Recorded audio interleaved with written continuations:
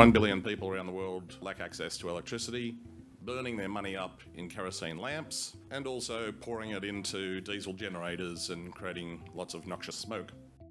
They don't really like these technologies. They're not really happy with them.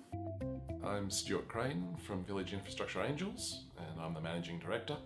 We invest in poverty alleviating infrastructure in villages in developing countries. Our team has already helped 2 million people around the world to gain access to electricity, but it's also about helping women in the daytime by bringing innovations like solar-powered milling into the villages. And a job that took 1 hour by hand now only takes a few minutes. Powering Agriculture is supporting delivery of 500 mills to 10,000 households, while GSMA are helping to add smart sensors, and Finance for Resilience awards are helping us connect to investors. At the moment, a lot of the focus of our industry is on nighttime uses of energy. These reduce expenditure, but they don't actually generate that much extra income, and they often need batteries, which makes the energy more expensive. So we're focusing on the daytime uses of energy, such as agro-processing, water pumping, and automating daytime cooking.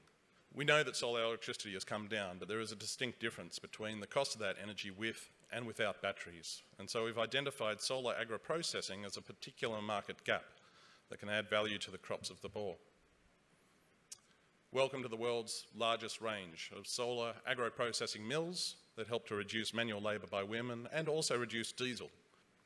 A typical project will range between 10 to 100 households, for a total cost of around $200 to $500 per household. That's our investment. This is paid for through the savings of kerosene lighting, diesel fuel expenditure on the mills, and increased income opportunities from the time savings.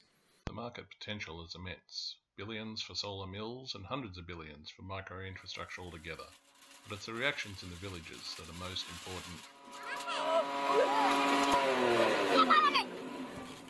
Yes!